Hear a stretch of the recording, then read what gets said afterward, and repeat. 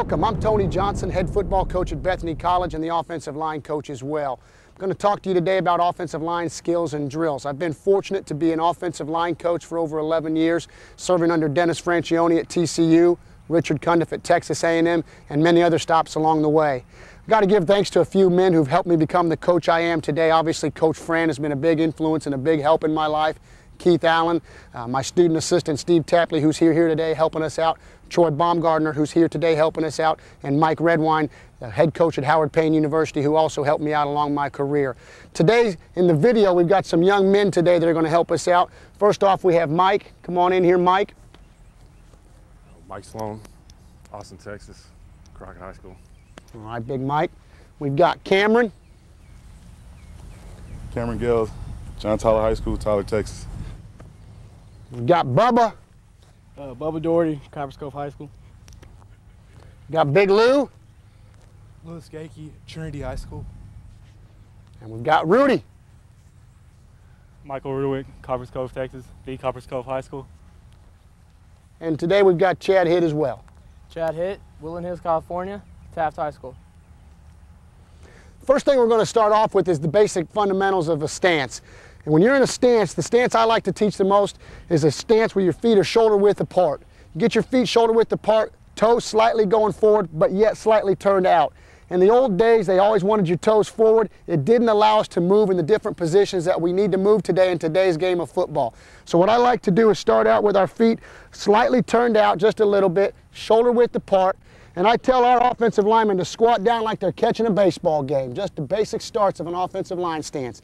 Squat down, put your hand out as far as you can. We talk about putting all fingers in the ground. We don't put a 3-finger tripod, we don't put a 2-finger, we don't put our fist, we put our whole hand in the ground, and we raise our butt up ever so slightly, and we put our off hand on the knee here, and I'll explain why we do that in a minute. We're in a nice balanced stance, again with our toes slightly turned out. In this stance, we've got to be able to move in 8 different directions, and I'm going to go over those 8 different directions here in a second, and then we'll have a player demonstrate. But out of this stance, I'm nice and comfortable. Have a nice flat back. My knees are comfortable. I'm in a good stance. I could sit in this position all day. My offhand again is cupping my knee. Chad will go ahead and step in here and demonstrate the stance as well. Notice again, you've got a nice flat back. Head is bowed back. He's looking through his eyebrows with his eyes. He's got all fingers on the ground. Toes are slightly turned out, not too bad.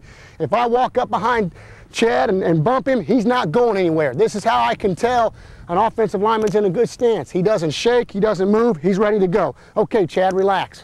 One of the things in that stance and why we do this, we put this offhand here because we don't want to get any wasted movement. So here I am in this stance, I'm nice and comfortable. I can move in 8 different directions. Why my hand is here, I need to go ahead and talk about that, is a lot of times coaches teach that hand right here in front of the face, and that forces us, when we take that 6-inch power step, to bring this hand all the way back, which is wasted movement. We want to go ahead and come from our stance like this with our 6-inch power step, have both hands here ready to fire in our holsters, as I call them. I tell our football players, have your hands in your holsters ready to fire. From here, after we've taken that 6-inch power step, we can come forward with our second step and punch. Again, you cannot punch until both feet are on the ground. Chad, go ahead and get set. Just go through the first step, take a 6-inch power step. Set, hit, there you go. Perfect. Go back and get in a stance again. Set, hit, perfect. Now put it together. Set, hit, right there. He has executed an excellent first, second, and third step to this stance. Go ahead and relax. As I said again, when you're in this stance, you've got to be able to move 8 directions, especially in our offense. In this stance, the first direction I've got to be able to take is a lead step forward. Boom, right there, there's 1. If I were to take the left step, if I was in a left-handed stance, that would be 2. A zone step, 3. The other zone step, 4. A bucket step, 5. A bucket step, 6. Pass step, 7. Pass step, 8. Okay? And that's not even putting into the position pulling and getting down the line for teams that run counter tray and do a lot of pulls. What I've done now is I've brought in all the offensive linemen that are here today to help us out with the stance. As you can see again, they're in an evenly distributed weight. Okay, they can get up and stand up, they can pass block, they can run block.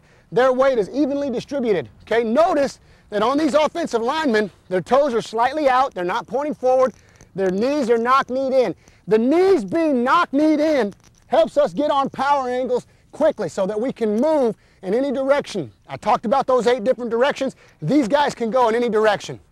If you'll notice the stance, butt is slightly raised, okay? Some more than others.